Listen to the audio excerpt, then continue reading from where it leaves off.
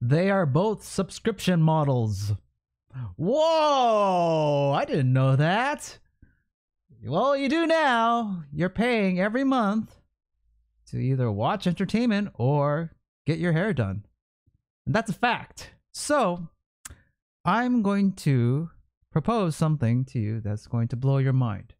You should cut your own hair, especially if you're a guy. If you're a girl, that takes more balls than ever. I respect that. So, I've been cutting my own hair for the last few months, if you didn't notice. And I love it. I'm saving money, I'm saving time, I'm saving energy, I'm saving the hassle. If you're a guy, hair doesn't really matter. Hair is vanity. If you're a girl, yes, hair is important for you in order to attract a mate, to be attractive. I get it. But if you're a guy, yeah, you don't need to spend time, money, and energy going to a hair salon, getting someone to cut your hair and then get disappointed after because they don't do it the way you like it or they don't style it.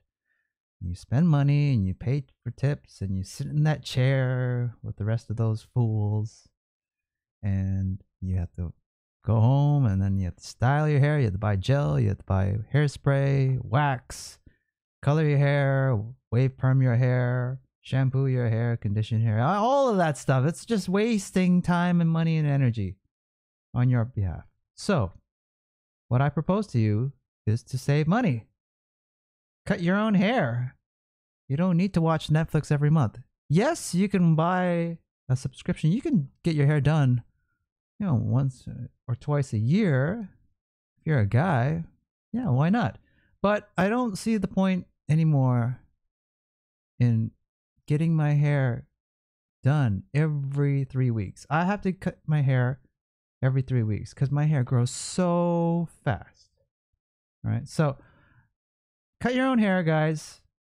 It's a life-changing habit. And it's just like cooking your own food. You're going to feel great after. You won't be good at the beginning. You'll make mistakes, but I'll teach you how to, get started, all right? So stay tuned for that. And that's all I have to say for now. Bye.